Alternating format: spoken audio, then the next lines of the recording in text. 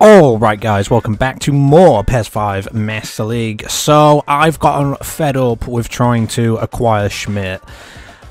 I just feel like it should have happened by now, and if it was going to happen, it would have happened. So, instead, we've kind of given up on him for now anyway, and we are going with Fernandez instead of PES United. Why?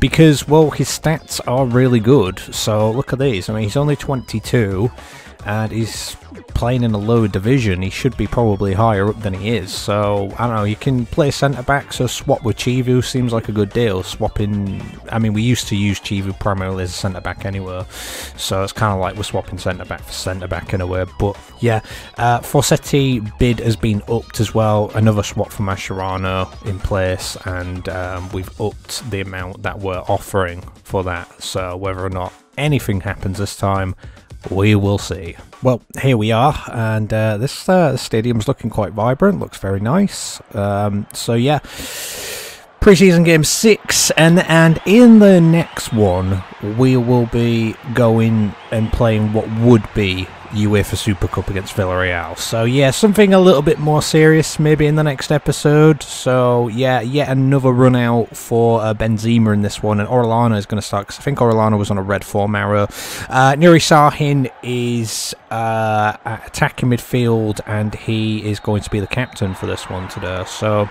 yeah, let's hope for a much better game, because the last one, I mean, we were trying, but we just didn't look fabulous. And here's Orellana with a chance there early on. Almost worked out for him. Did he need to take the touch? Could he have taken it the first time there? Here's Palmieri, who's very far forward there. Here's Roberto Carlos. Carboni is on the bench. Roberto Carlos didn't really play the last one, because Carboni was on a red form arrow, so there was that. And I'm not sure where that's heading off to, honestly. Here's Figo. Here's Nuri Sahin. Here's Orellana. A lot of the team. By the way, I just want to say really quickly. Oh, there it is. Finally, Benzema gets a goal. He nods one in. I just want to say really quickly, though. You might be thinking, why do we keep playing in the away shirt with the red shorts? Because a lot of the teams that we're playing against in pre-season, for some reason, have got black shorts, so we're just changing it up because of that. So, yeah. But nice ball out wide here. Finds Gambino. Gambino's on the left side and Figo is on the right. In the previous game, it was the other way around, where Gambino was on the right and I think Figo was on the left. So we're just going to swap it around. Probably doesn't mean an awful lot, but you know, why not? Here's Palmieri, here's Kaiser, here's Nuri Sahin. This could be good. Could be. Here's Orellana. And here is Orellana, who is going to force a save out of the keeper there. I mean, there was not really an awful lot else he could have done.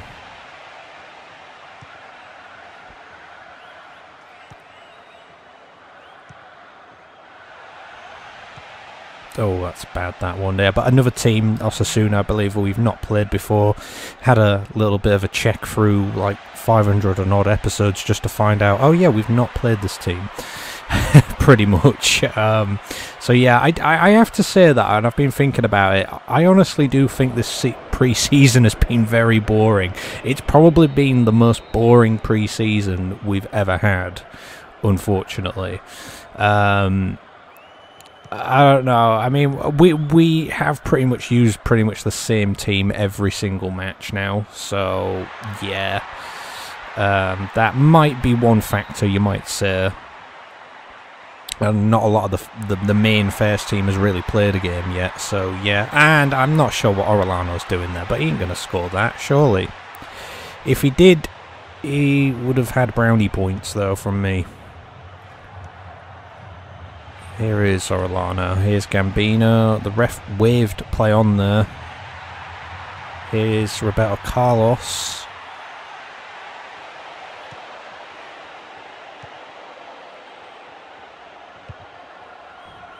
It's booted up the field here. I think I was checking the transfer window, actually. Well, the transfer market, I should say. And Kevin Prince Boateng, I believe, is, I think, Atletico Madrid currently. And I think he's something like 26, 27, something like that. Good touch by Cordoba there. And he's looking really good. He's only like an attacking midfielder, but man, he looks really good. Oh! Could have been a goal, that probably, maybe should have been. I think the keeper saw it late. That's gone wide. I have to say, I really do like this stadium. I know it's not anything overly amazing, but I really do like it. It's quite vibrant, it's quite nice. You know, in a weird way, it feels kind of small, but it's in a good way, if that makes sense. You know what I mean? Sometimes stadiums don't have to be huge to be to look good. But yeah, that was one thing that popped up on there. Honestly, at 12 seasons in, it's difficult to pick out anybody that fits the team, really. You know what I mean? Unless it's like an upcoming player, regen player. Because most of the really good players in the game, we've already had in this team before. So, you know, bringing players back that we've had before, I mean, we've done it a few times, don't get me wrong, but sometimes it's just not really worth doing. I kept eyeing up Joe Cole, for example, and I kept thinking, do we just bring the guy back again? And I'm just like, but we need to move on. We can't just keep bringing him back. You know what I mean? That kind of thing, I suppose. But yeah, here is Gambino. Roberto Carlos. It's Figo. It's Cafu. Cafu's lost the ball.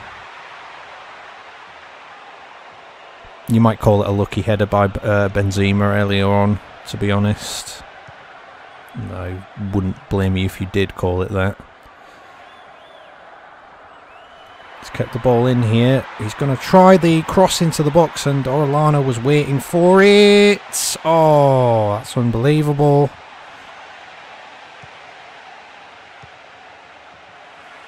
And good shot there by, I think, Nuri Sahi. Well, I mean, it was an alright shot. He maybe didn't have too much time to really think about it. Forced the save out of the keeper. Gambino's going to send it in. Here's Sotter. But yeah, we've eyed up like Tevez, for example. There's been various defenders that we've looked at. We looked at that Fernandez today. I mean, I don't know if that's going to come off as a deal or not. If they really want to trade for Chivu, I don't know. But it looked really good. Wasn't PES United the team we bought Jos from last season? I want to say it was. But yeah, anyway, I mean, that's what it is. 1-0 at half time. Let's keep going. We're doing pretty well.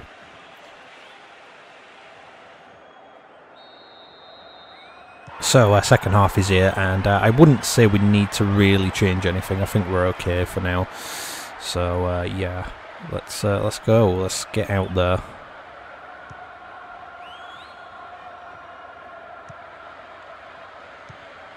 There's Flano, Webbo.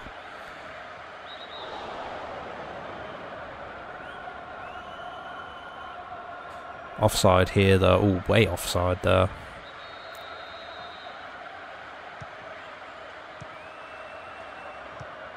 Palmieri, Cannavaro, it's Cafu.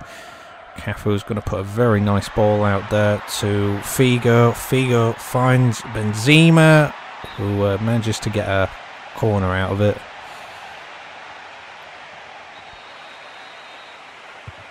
And, oh.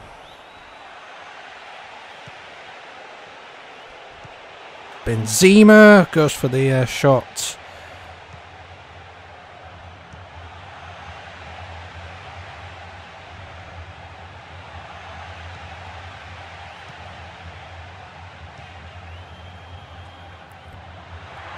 Oh, tripped there. I hope Roberto Carlos is okay. that was quite Quite a trip there. Seems to be fine though.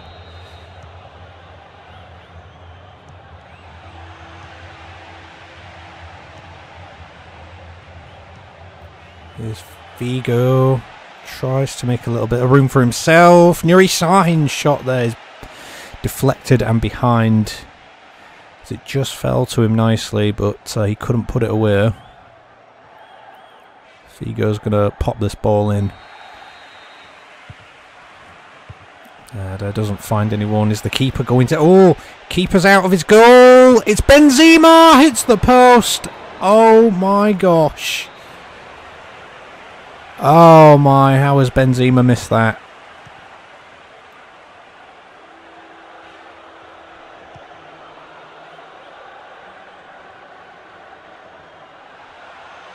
It was maybe harder than it looked, potentially. Here is Cafu.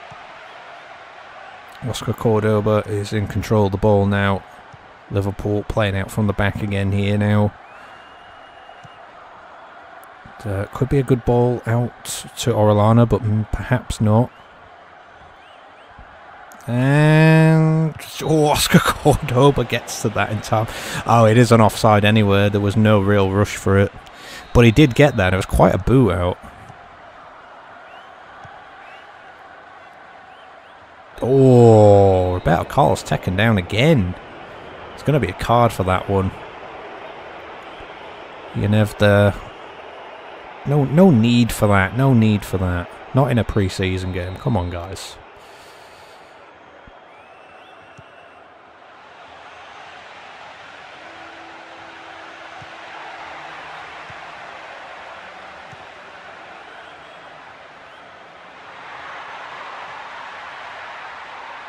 Here's Cafu. That's out of play. I mean, sometimes Cafu's crossing is good, but sometimes it is not so good.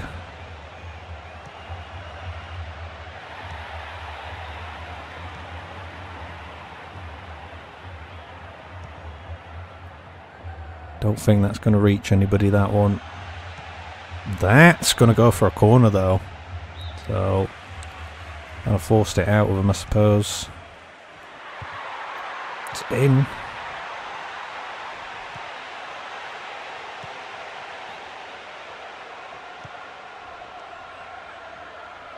Cannavaro's got to keep up with his man there. Oh, he just about does.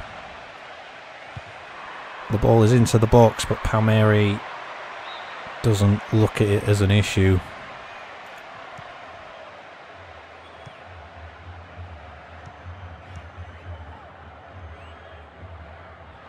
It's Gambino. I'm going to have a small change here. Nuri Sahin's going to come off. And Inzaghi is going to come on. So Orellana's going into, I believe, attacking midfield. So we're going to try him there again. I know he's not maybe the best at it, but...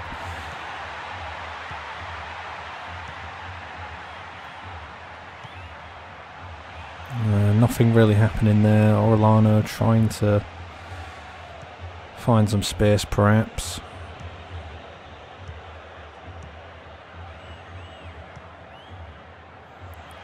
Good stuff here, though. Here's Benzema. Ooh, something happened there. It was close to the penalty box.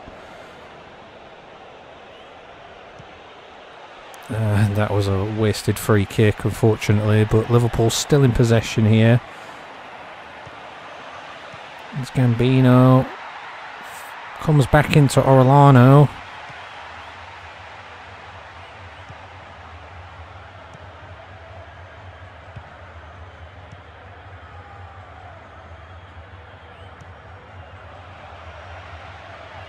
Cordoba out to it. Yeah, I know another game that's not been very exciting, honestly, but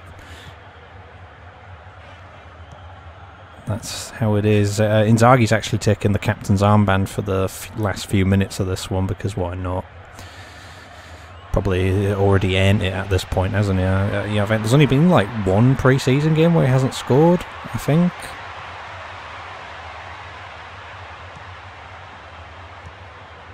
He's come on late here. Whether or not he actually gets a goal, I don't know, but...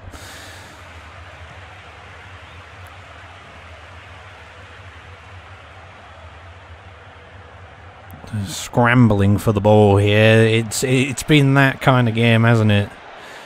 It really has. Where it's just not an awful lot happening, perhaps.